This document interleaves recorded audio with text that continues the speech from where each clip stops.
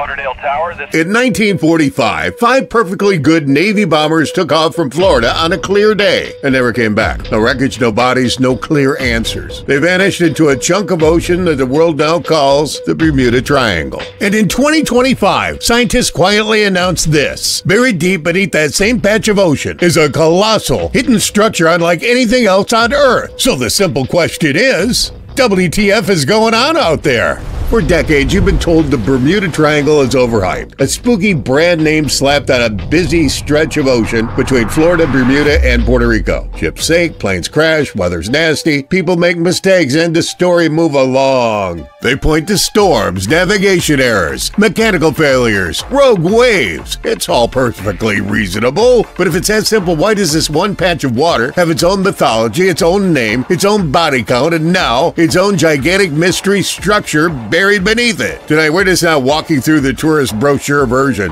We're going all the way down, beneath the seafloor. It is something that might explain why this place has felt wrong for so long. In late 2025, a team of geophysicists is studying seismic waves under Bermuda. They expect boring textbook geology, crust, mantle, blah, blah, blah. Instead, under the island, beneath the regular oceanic crust, they hit something bizarre. A massive 20-kilometer thick layer of strange low-density rock. Thick, buoyant, like a hidden shelf jammed into the planet, literally pushing the seafloor upward. The headlines called it a giant structure, and unlike anything else on Earth, which is science speak for, we have no damn clue what's going on here, but we'll pretend that we do so we don't freak you out.